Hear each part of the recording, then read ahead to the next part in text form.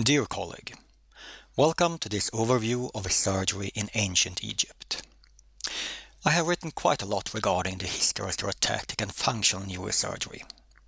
However, many years ago, I started my studies in archaeology before turning to medicine. And it is always interesting to apply a wider perspective, why some years ago I decided to analyze the history of surgery from its very beginning, and I found it natural to start with ancient Egypt. After having read about 1200 books and papers related to this topic, I found myself quite confused. Much has been written, but many details are unclear, and many claims are difficult to substantiate. For that reason, I have created this overview. The presentation is based on 7 of my publications and some unpublished manuscripts. Please consult these for more detailed information and references.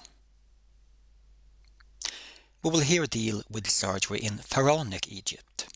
It is important to realize that this covers a very long period of time, and that the Egyptian society, although conservative, was not static, but changed over time.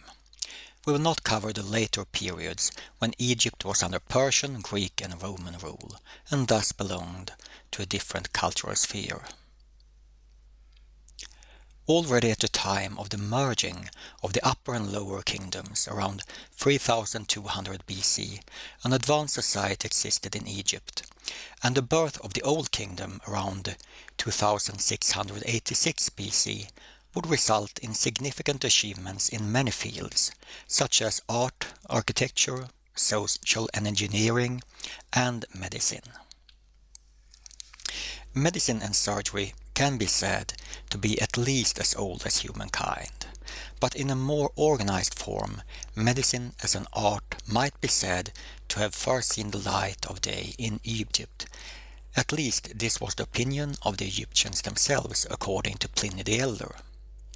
Egyptian medicine was also well respected among its neighbors, and Egyptian doctors were sought after by foreign rulers. This high regard for the ancient Egyptians has persisted through the ages, and the Napoleonic expedition to Egypt at the end of the 18th century contributed considerably to the interest, admiration, and not least to the romantic air surrounding the alleged skills of the ancient Egyptians. However, even if Egypt might be considered as the cradle of medicine, the modern literature is sometimes too enthusiastic. This is perhaps most noticeable regarding the surgical skills which have been attributed to the Egyptians. Often one can follow how a statement has been spread through the scientific literature, evolving through the generations every time it is repeated until it has become something completely new, without foundation in the original sources. This problem is enhanced by the fact that many surgeons with limited historical training are interested in this topic, while most Egyptologists have a limited understanding of and especially a limited interest in surgery. Thus, while there are many sober scholar works on medicine in ancient Egypt of a high quality, the field of surgery is to a large extent covered in papers of a less sober nature and of a not too impressive quality. Therefore, we will in this lecture to a large extent have to focus on what the ancient Egyptians did not do, rather than on what they actually did. It is clear that there were many physicians in Egypt, and the names of about 150 of them has been preserved to posterity. Several different subspecialties are mentioned, like oculist and dentist. However, even if it is often claimed in modern publications that surgery was one of these, this has no support in the sources. There is nothing suggesting that surgery was a field separated from medicine in general. This is hardly surprising, considering the limited number of procedures and their simplicity. Several different titles existed, but the most common was Sunu. The hieroglyphs of this word have sometimes been interpreted in an ideogrammatic manner. Earlier they were suggested to consist of a bistoury and a mortar, or interpreted as symbolizing a medicine pot and the doctor's ability of extracting arrows. Today it is known to be formed by an arrow and a vase, and these signs are here purely phonetic. It has often been suggested that the Sunu would have been equal to physicians, while the Wab priests of Sekhmet were those who performed surgical procedures. It seems as if these priests had a role in medicine. However, the identification of them as surgeons is based solely on two extremely weak arguments.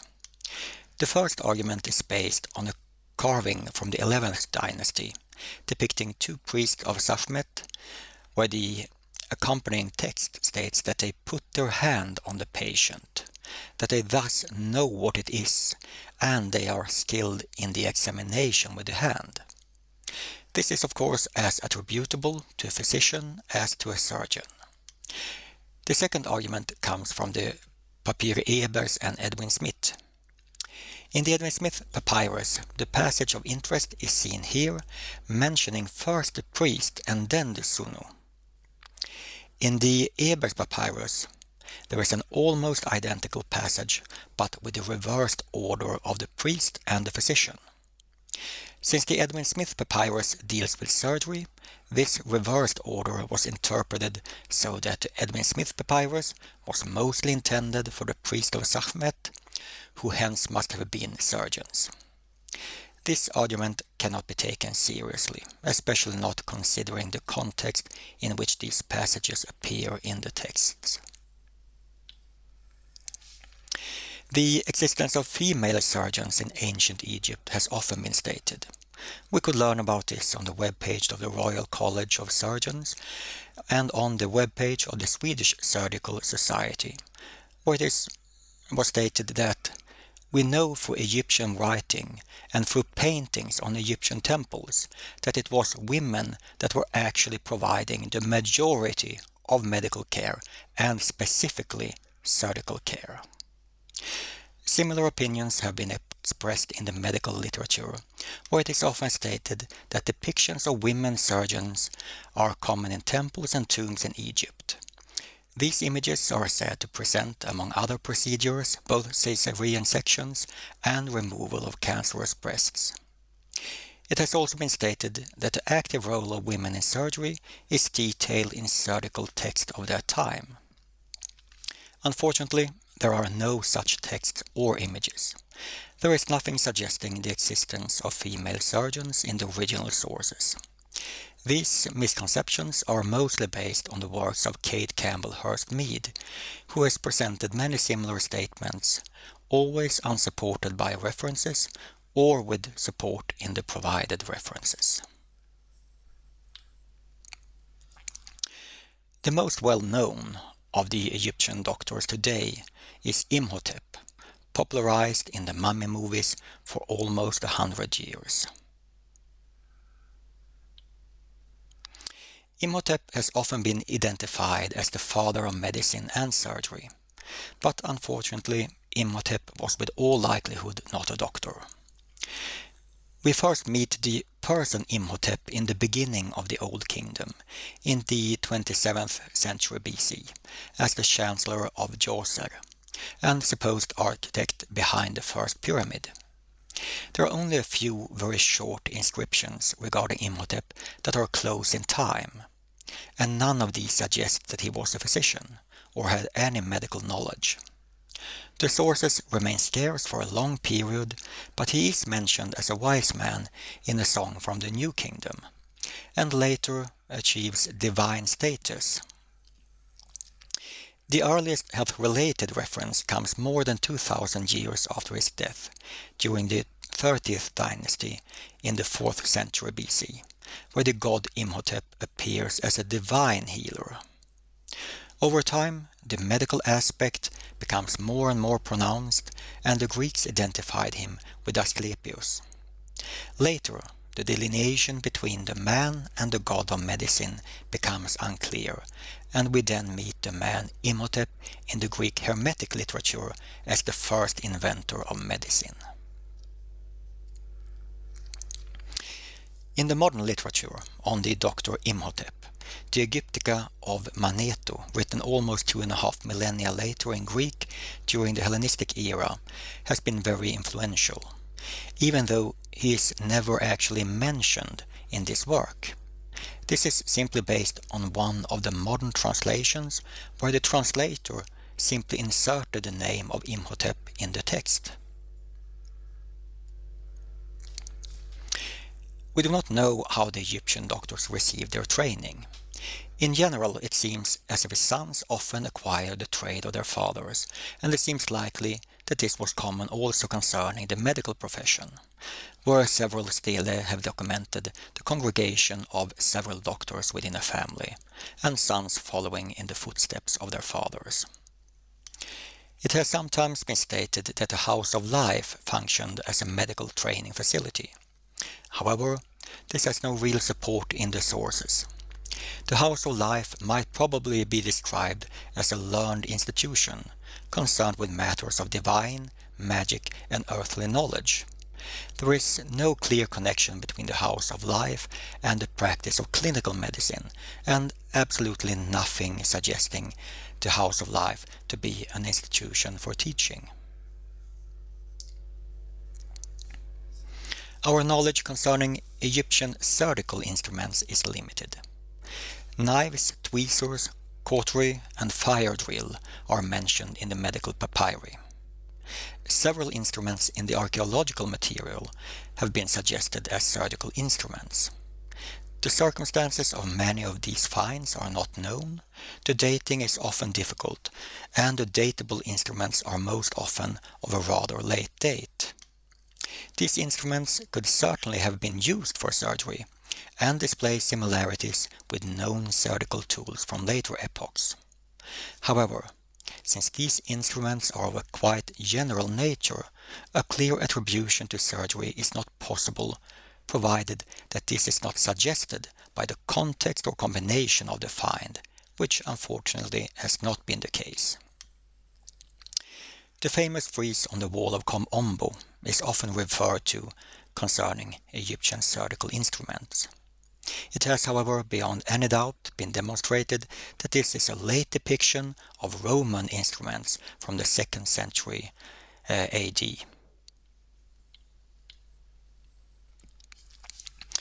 A few years ago, the discovery of a set of metal tools in the grave of a Dr. Kar from the 6th dynasty made the headlines. This because they were presented as the world's oldest surgical tools by the well-known Egyptologist Zahi Hawass. In reality, these are model instruments that have been found in many graves from that period, regardless of the profession of the buried. And it was already in 1968 specifically pointed out that these are engraving tools and definitely not surgical tools. It seems unlikely that Zahi Hawass would not be aware of this, and they are now suitably hosted in the Imhotep Museum.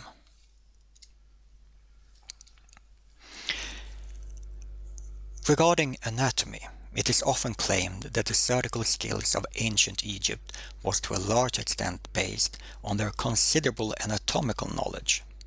This anatomical knowledge is supposedly demonstrated by their anatomical vocabulary, preserved and lost literary works related to anatomy, the existence of human dissections, and knowledge achieved from the mummifications.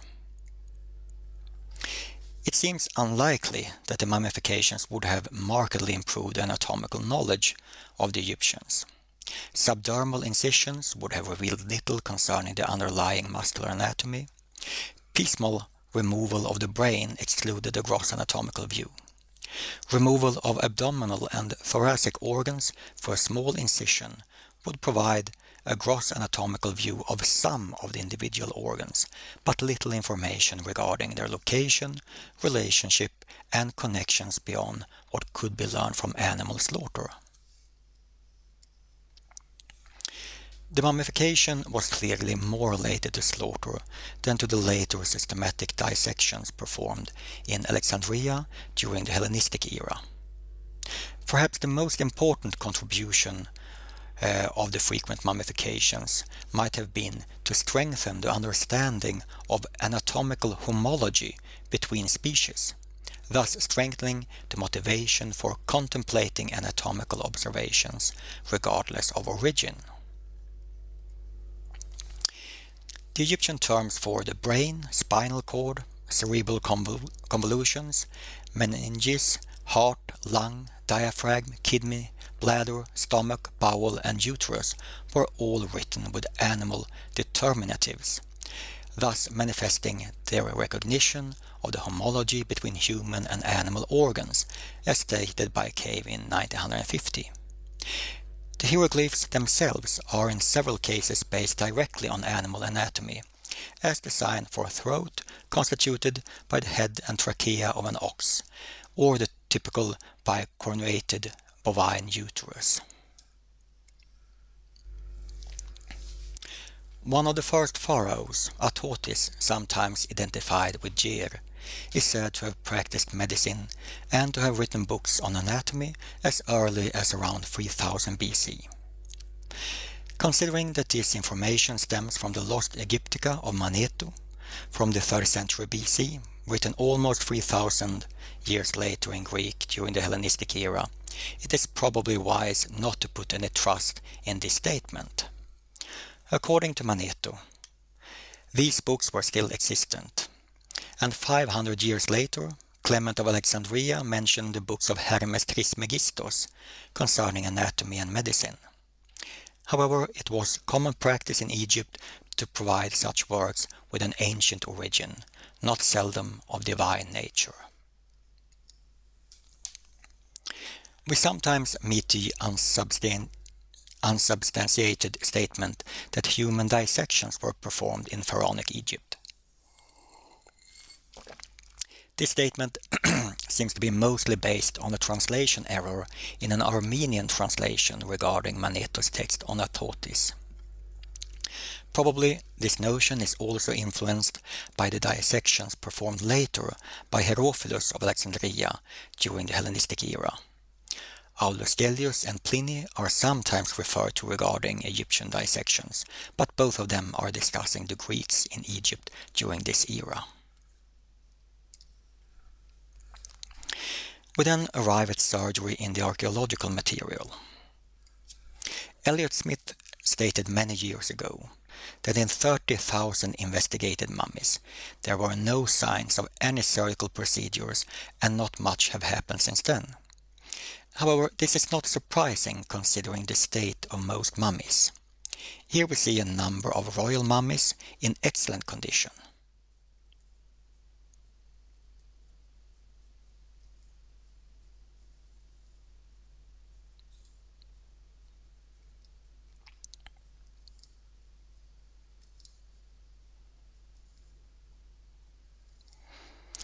Unfortunately, most mummies are not in this condition. If we take a look at Imhotep's lover from the movie, Anak-Sunamun, the years has not treated her kindly. Most mummies are in such poor condition that it would be very difficult to find traces of minor or even of major surgery. Regarding depictions of surgical procedures, there are many depictions said to show surgical procedures. Most of these do not exist or are depicting something else. In reality, we have only two circumcision scenes, one possible removal of a foreign body in the eye, and one possible reduction of a dislocated shoulder. This will be further discussed below in relation to the different procedures. Of utmost importance are of course the medical papyri, of which two are at least partly of a surgical nature. If we start with the Edwin Smith papyrus, the preserved copy is dated to the New Kingdom around 1300 BC, but it is possible that this work originated in an earlier period. The 48 cases are divided in title, examination, diagnosis, prognosis, and treatment, and in several cases a vocabulary with explanation. For each case, it is decided whether it is a condition to treat, to contend, or not to treat due to poor prognosis. The cases are arranged in a systematic manner, beginning with the skull and progressing downwards. For some unknown reason, the scribe has stopped in the middle of the text, in the middle of a case, in the middle of a word. It seems natural that the original manuscript would have continued all the way down to the feet. But unfortunately, we have no case involving the pelvic area or the lower extremities. Almost all cases are of a traumatic nature, and wounds are most common. These were normally treated with bandages, initially with fresh meat, and later with oil and honey. Two different techniques for closing of wounds are mentioned. They could be closed by strips of linen, and it seems natural that it is here a question of adhesive strips, such as were used in the mummies. The other technique was suturing.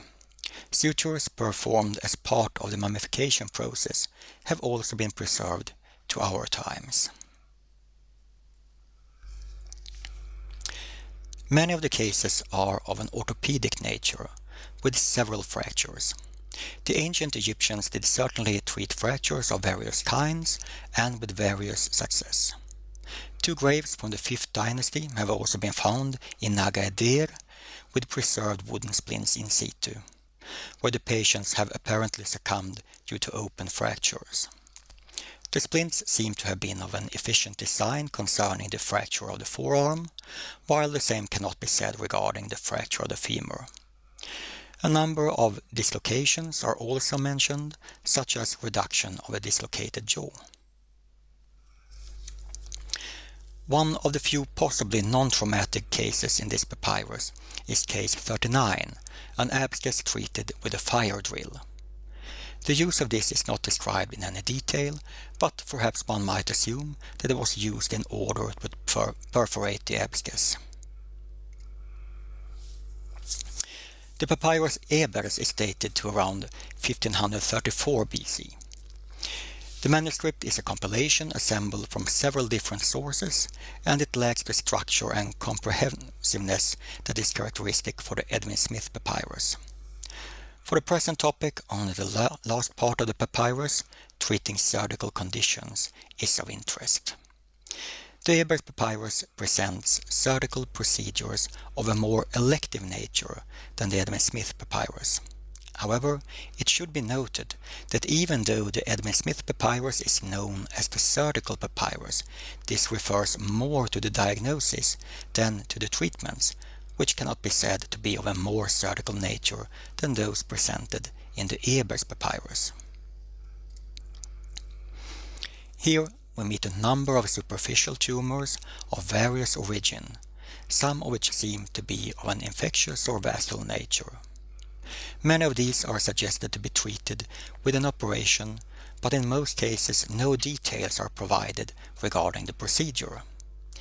The following description is among the most detailed and seems to be describing the removal of an atheroma. If thou examinest a matter swelling in any limb of a man, and thou findest that its top projects, and that it is joined and hemispherical, then thou shalt say concerning it, it is a swelling of matter that runs in his body. It is a disease which I will treat by an operation. There is something in it like viscous humor, and afterwards something like wax comes out. It forms a pouch.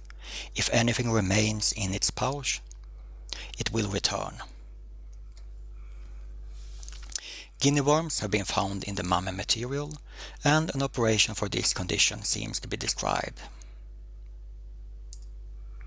The use of cautery for hemostasis is mentioned, and it is also suggested for what seems to be hernia and ascites.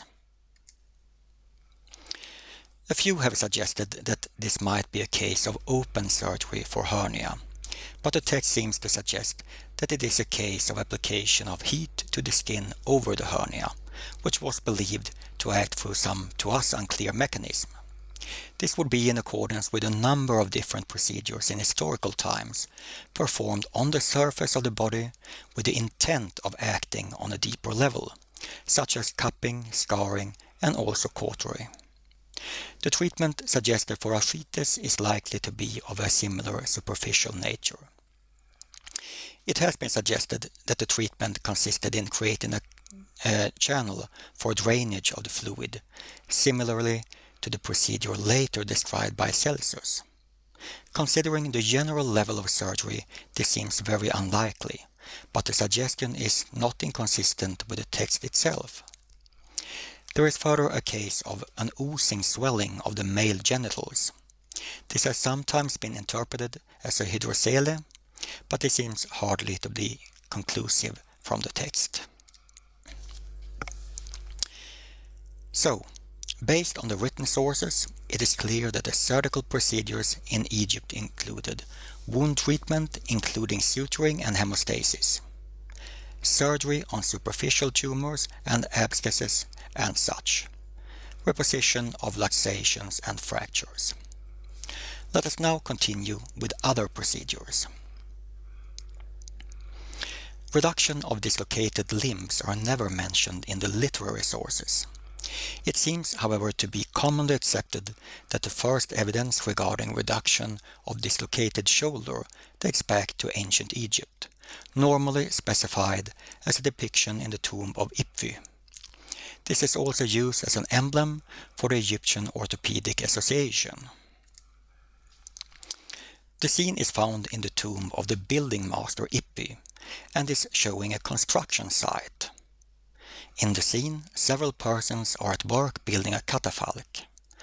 The popularity of this hypothesis is partly based on the reduction scene being interpreted as one of 3 industrial accidents occurring at this workplace. The other accidents would be represented by the person on the upper left side who seems to have dropped his hammer on his foot, and below him a person who might be having a foreign body removed from his eye. It seems, however, more likely to be an administration of eye ointment or simply the application of traditional eye paint. The evidence is thus not compelling.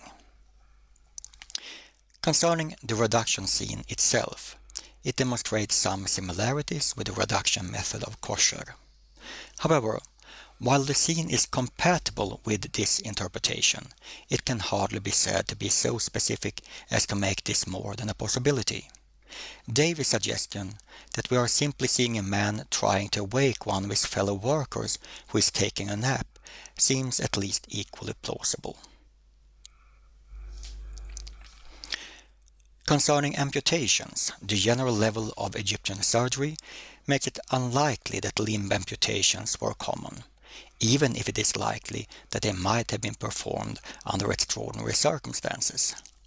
As Kirk put it, it seems probable that instinctive limb dismemberment took place in prehistoric times, either for dry gangrene, for limb entrapment, or to dispose of crushed and virtually amputated limbs in the presence of open fractures, making use of fracture site or cutting through joints, especially those of the fingers and toes. Thus, when we meet amputations in the osteological material, they should be interpreted with caution. And as Maynow has pointed out regarding prehistorical times, lions were more common than surgeons in those days. From the modern literature, it is often possible to get the impression that limb amputations were commonly performed. Perhaps the most important contribution to the perception of amputations as an Egyptian therapeutic procedure comes from none other than the famous surgeon of Napoleon, Larrey. In his memoirs of the Egyptian campaign, he wrote appreciating about the surgical skills of the ancient Egyptians, and provided the following information from his visit to Thebes.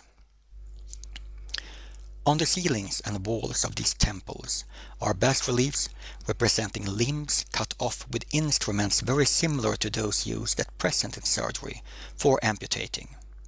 Instruments of the same kind are described in their hieroglyphics, and traces are discovered of surgical operations, which prove that there is surgery kept pace with other arts, which appear to have been carried to a high degree of perfection. Unfortunately, no depiction of amputations are known from Thebes. Larrey has simply misinterpreted the depictions and hieroglyphs, taking them at face value, and this is perhaps an understandable mistake considering their appearance as seen in these examples.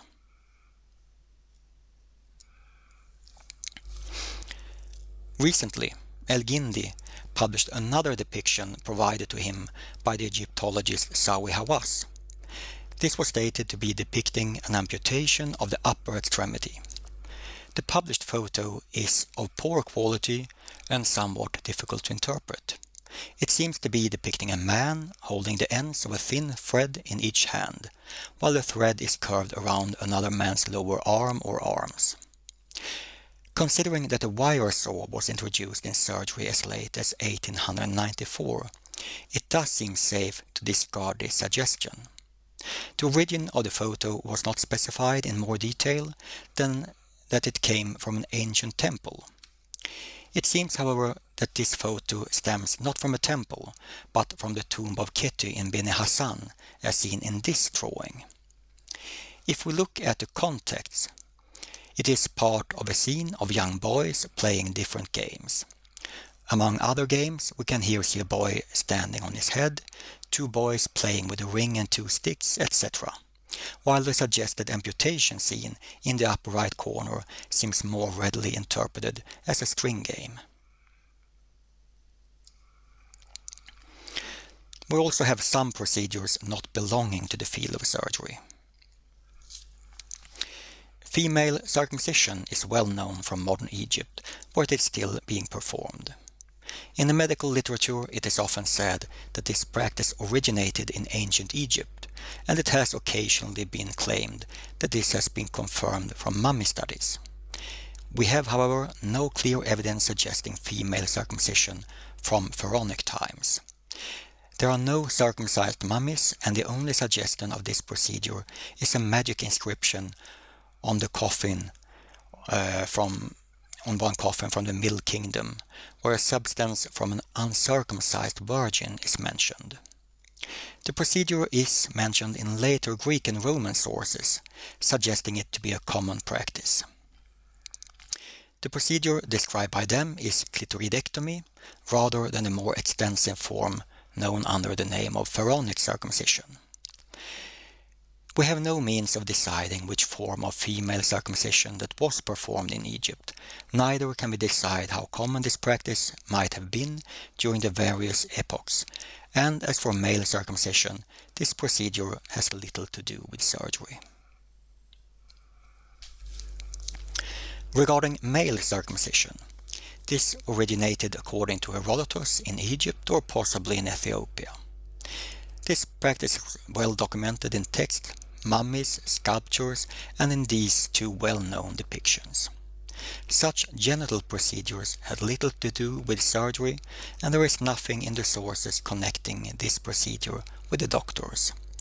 The circumcisers appear to belong to the priestly caste. If we now continue with non-existent surgery, that is, surgical procedures which have by some modern authors been attributed to the Egyptians, but where there are nothing in the sources supporting this, then we can stay in the lower regions. It has sometimes been claimed that the Egyptians performed castration. The most important source behind this is Theodorus Siculus from the 1st century BC. He refers to a now lost depiction in the mortuary temple of Ramses II with captives of war without hands and privy members. Based on similar surviving scenes, such as those in the nearby temple of Ramses III, it is, however, evident that these procedures were performed on dead enemies as a way of counting bodies. This is also supported by the associated inscriptions. Pharaoh Meneptah's mummy was found with the scrotum removed. This has been suggested to be the result of a surgical procedure, but it was evident from the fresh wound that this was done shortly before death, or more likely after death. The most simple explanation is of course that the scrotum was inadvertently avulsed during the mummification, and a similar explanation is of course most likely concerning the avulsed penis of Necht Ankh. It has been suggested that lithotomies were performed by the ancient Egyptians, not only by cutting of the stone, but also by urethral dilatation with extraction, and the latter procedure is sometimes described in surprising detail. This is unfortunately a pure myth which has been propagated through the scientific literature. There is nothing in the original sources which is even remotely connected to the cutting of the stone or urethral dilatation with extraction. When following the references, it seems as if this myth has been caused by a careless reading of Willis' book on the treatment of stone in the bladder from 1842. He is indeed mentioning these details in relation to Egypt, but he is referring to the observations made by Prospero Alpini during his voyage in Egypt in the 1580s and published in his Medicina Egyptiorum from 1591. There are a number of other procedures which, likewise without any support in the original sources, have at times been attributed to the Egyptians. Concerning bloodletting, caesarean section, and mastectomy, the modern authors never discuss this in any detail or provide any relevant references, and it is likely that they are simply mixing up the Pharaonic era with practices described in the Greco-Roman world, while I will not discuss this further. There are, however, a number of other procedures which need to be discussed in more detail. Trepanations have been performed since Neolithic times and have been surprisingly common around the world. The notion that trepanations were common in ancient Egypt is widespread, not least among neurosurgeons. In reality, we do not have one clear example of a trepine skull from the Pharaonic era. Holes in the head are common, but this was part of the mummification process. And the reason why this misconception is so common is partly due to this popular novel of Sinwe, The Royal Trepanner by Mika Waltari. This book was translated into 40 different languages and even ended up on the Hollywood screen, and seems to have left a lasting impression. The other reason is due to a lack of understanding among doctors writing about the history of trepanations. Here we have a depiction from the tomb of Keti in Beni Hassan. This was in 1837 interpreted as a doctor treating a patient.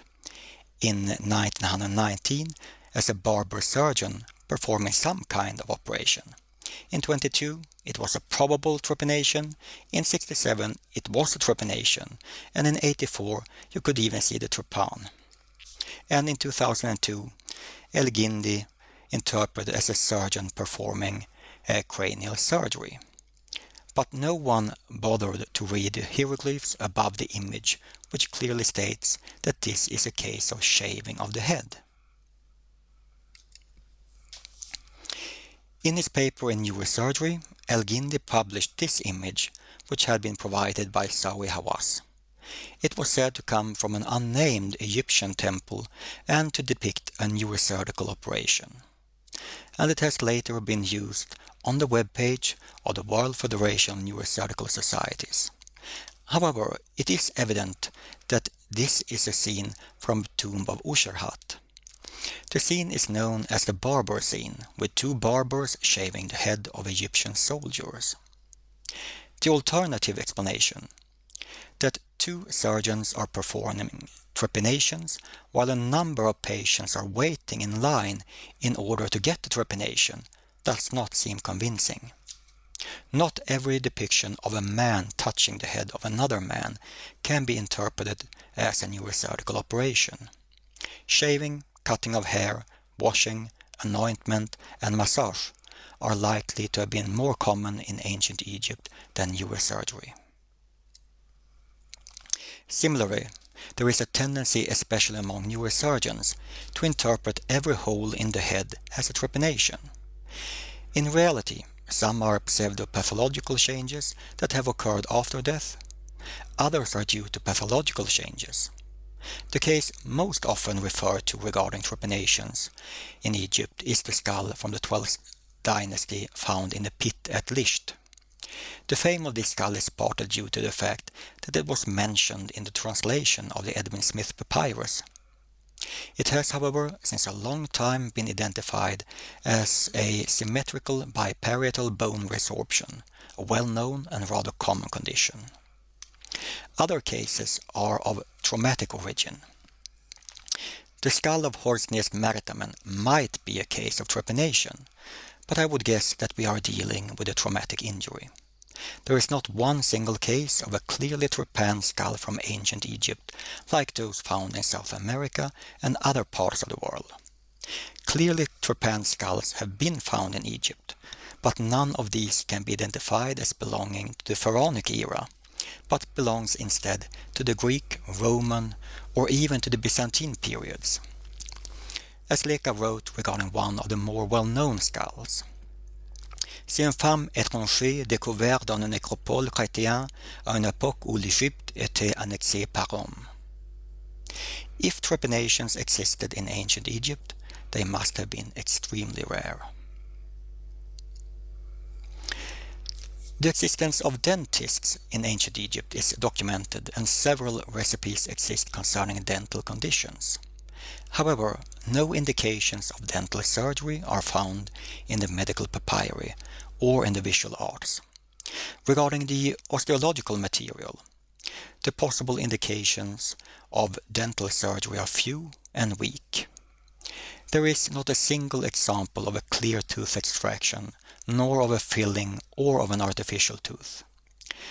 The suggested examples of evacuation of apical abscesses can be more readily explained as outflow sinuses. Regarding the suggested bridges, these are constituted of one find likely dating to the Old Kingdom and one likely dating to the Ptolemaic era. Both of these seems to be too weak to have served any possible practical purpose in a living patient, and the most likely explanation would be to consider them as a restoration performed during the mummification process.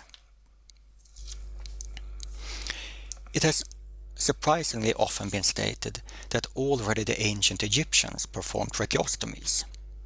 An analysis of this claim demonstrated to be founded only on two depictions from the proto-dynastic era, 31st century BC. The slabs of Pharaoh Aha and of Jer. These depictions are, as seen here, difficult to reconcile with the tracheostomy from an anatomical point of view. The text can be interpreted as receiving captives of the south and north. The man towards which the knife is directed is here clearly seen in the conventional pose of a captive, with the arms supposedly tied behind his back. Further, it is well known that human sacrifices existed under Aha and reached its peak under Jer, whose tomb complex in Abydos contained 590 subsidiary graves.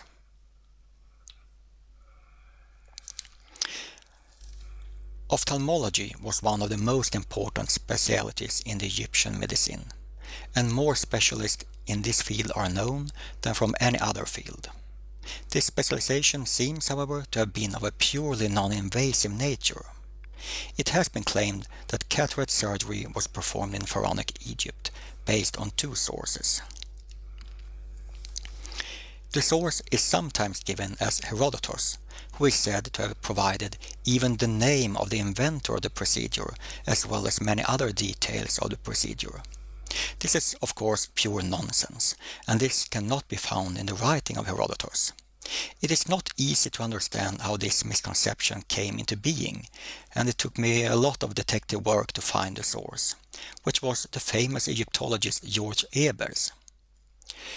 He was not only one of the most important persons concerning the history of medicine in Egypt, giving his name to the largest of the medical papyri, but also a writer of popular novels. One of these novels, Eine ägyptische Königstochter from 1864, reached widespread popularity and was translated into several languages. Here the above-mentioned details are found and have evidently later made their way from the world of fiction to the world of science.